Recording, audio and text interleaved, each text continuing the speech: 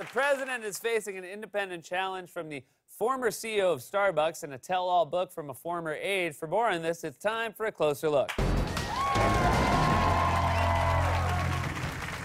President Trump's approval ratings are at record lows, and there are already several prominent Democrats with serious track records lining up to run against him. And then there's Howard Schultz, the billionaire former CEO of Starbucks. Schultz has been attacking Democrats and says he wants to run a centrist independent campaign for president. And so far, the rollout has been a disaster. Former Starbucks CEO Howard Schultz got an earful from a protester at a New York City book signing Monday night after Schultz said he is seriously considering a possible independent run for the White House, a move that many Democrats fear could split the anti-Trump vote and help re-elect the president. I am seriously considering running for president as a centrist independent. And I wanted to clarify the word independent, which I view merely as a designation on the ballot.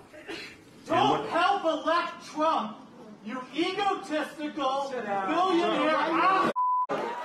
Damn.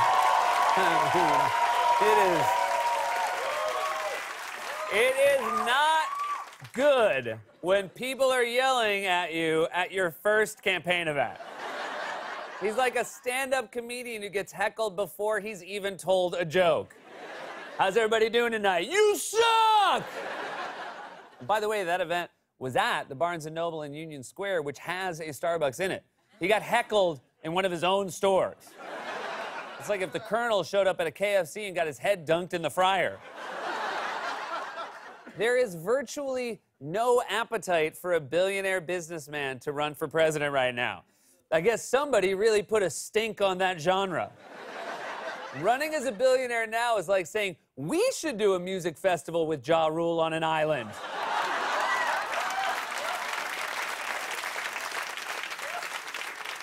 And instead of making a case for why he should be president, Schultz has been going after Democrats like Elizabeth Warren, Kamala Harris, Bernie Sanders, and even Alexandria Ocasio-Cortez. In order to run as a Democrat today, you have to fall in line with free Medicare for everybody, free college for everybody. I don't think their views represent the majority of Americans. I don't think we want a 70% income tax in America. When I see Elizabeth Warren come out with, a ridiculous plan of taxing wealthy people, a surtax of 2% because it makes a good headline, or sends out a tweet when she knows in a fact that's not something that's ever going to be passed. This is what's wrong. You just played Senator Harris as saying she wants to abolish the insurance industry. That's not correct. That's not American. What's next? What industry are we going to abolish next? The coffee industry? No, dude. There's a difference, for one thing. You can make coffee at home, but every time I try to homebrew some insulin, my lab rat has a seizure. Seriously, you think people are going to vote for you? You over them because you're the CEO of a coffee company? Personally, I'm more of a Dunkin' Donuts guy, but that doesn't mean I'm going to vote for the CEO, who I assume is just a drunk guy in a Bruins jersey chucking snowballs off a highway overpass. Check out our crust sandwiches! If Schultz really doesn't like the current Democratic field, he could just run against them in a Democratic primary. But he wants to bypass the process because he thinks he's entitled to it. That's right. The guy who ran Starbucks doesn't want to wait in line. But Schultz doesn't even seem to know the basic facts about how elections work. In an interview on 60 Minutes, for example, he pledged to get on the ballot in all 50 states. But then he said something that made no sense. If I decide to run for president, not only will I be on the ballot of every state, all 50 states, but we'll be on the ballot in every county and every district. What? If you're on the ballot in a state, you're on the ballot in every county and district in that state. Every county and every district isn't a presidential plan, it's a Starbucks expansion plan. And we don't want a president who can't separate his last job from his current job. This guy was a builder, and now all he does is talk about building a wall. Instead of health care, what are you going to give us? Cake pops? So Schultz's initial rollout has not gone well, which meant Trump couldn't help but comment on it, because when Trump sees someone getting attention for doing something dumb, he gets jealous and does something dumber. And earlier this week, he attacked Schultz in a tweet. Howard Schultz doesn't have the guts to run for president. Watched him on 60 Minutes last night, and I agree with him that he's not the smartest person. Besides, America already has that. I only hope that Starbucks is still paying me their rent in Trump Tower. Okay, first of all, why would anyone in New York go to the Starbucks in Trump Tower? There's 2 on every block. That's like going to a Mets game just for the Shake Shack. The food might be good, but you still gotta watch the Mets. Second, Trump just admitted he still makes money from his businesses. You're supposed to lie and say your business is separate. If Vladimir Putin announced that he was running for president, Trump would tweet, "I hope he's still paying me bribes." When Trump sees a grift, he can't help but get in on it because he's a lifelong grifter. And the thing about grifters is they attract other grifters. That's why Trump's campaign and White House are filled with scam artists. His personal lawyers set up a secret slush fund to take bribes. His first national security advisor was lobbying for a foreign government on the side. And his acting attorney general had a scam company that helped sell hot tubs. I'm pretty sure that's how Trump found him. "Hello, I'd like to order a hot tub. Also, by any chance, are you a lawyer?" So you got all these grifters surrounding the president. Even when they leave, the grift doesn't end. That's when they try to sell us books full of inside dirt about the Trump White House. The latest attempt comes from a guy named Cliff Sims, who worked in the White House as Trump's director of message strategy. His new book about the White House is called Team of Vipers. In the book, Sims reveals details of Trump's interactions with other Republicans like former House Speaker Paul Ryan.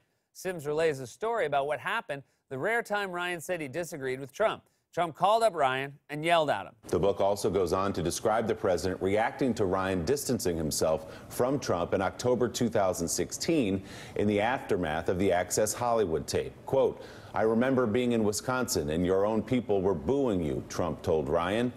"You were out there dying like a dog, Paul, like a dog." What does Trump have against dogs? He's always attacking people by saying they were fired like a dog or choked like a dog or they were begging for money like a dog, or they got kicked out of the ABC News debate like a dog? Dogs don't do any of those things.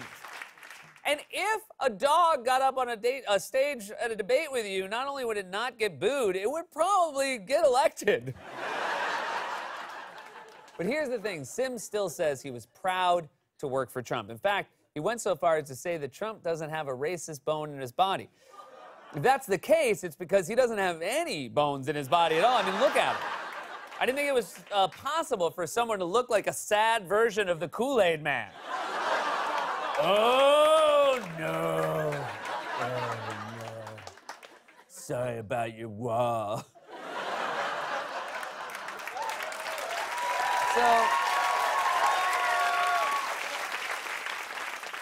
So in an interview with The New Yorker this week, staff writer Isaac Chotiner asked Sims a very simple question about Trump's infamously racist crusade to prove that Barack Obama was not born in America. But Sims didn't want to answer because he knew it would contradict his claim that Trump isn't a racist. So the resulting conversation went in circles forever. Here are some highlights. What's your understanding of birtherism? What do you mean? Like, what do you mean, what's my understanding of it?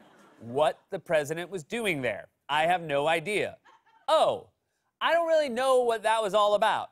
You are selling yourself as a smart DC insider, and yet you are telling me here on the record that you have no idea what that was about. Is that really what you were doing? I know what it was about.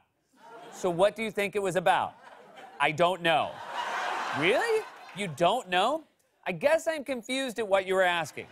You keep saying you know what birtherism is about, but you are not telling me what you think it is about. So what do you think it is about? So I think that's like a great example of a time where he does not step up to the plate and take on these race issues in an appropriate way, a helpful way for the country. No doubt that that was terrible. I don't know what else you want me to say about it. We have been talking for 5 minutes about this, and it took you that long to say that. I mean, geez, I've heard people more comfortable getting a full cavity search at the airport. What do you mean you're not following the line of questioning? The question was, what is birtherism? Were your high school essays this bad? Trump is the most famous grifter in politics, but like all grifters, he attracts other grifters. They're just as complicit in his agenda as anyone else, even though he's an egotistical billionaire. This has been A Closer Look.